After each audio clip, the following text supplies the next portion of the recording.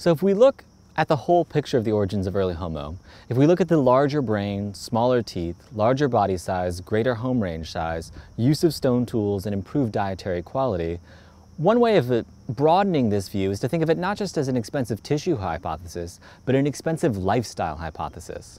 The changes that go along with the transition from Australopithecus to Homo involve dramatically increased ecological intensity. Hominins are covering a larger area. They're utilizing the environment in more intense ways to get different kinds of resources out of the environment, particularly fats and animal meats and other kinds of resources that may not have been available prior to the utilization of stone tools.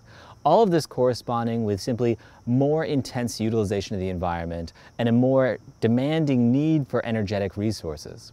Now, this process of intensification is something that we'll see throughout the Pleistocene, as it turns out, and is characterized by the increased archaeological utilization of the environment as we move later in human evolutionary history. But this initial transition we can see actually in the morphology of these specimens.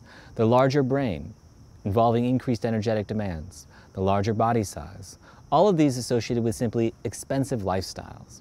So, part of the other factor that goes along with these increased expensive lifestyles is the fact that that involves utilization of greater cooperative resources as well. To maintain an expensive lifestyle, you need help from your friends. You need greater social relationships. So this is something that we also expect to see with early Homo, is increased social cooperation associated with utilizing more resources out of the environment.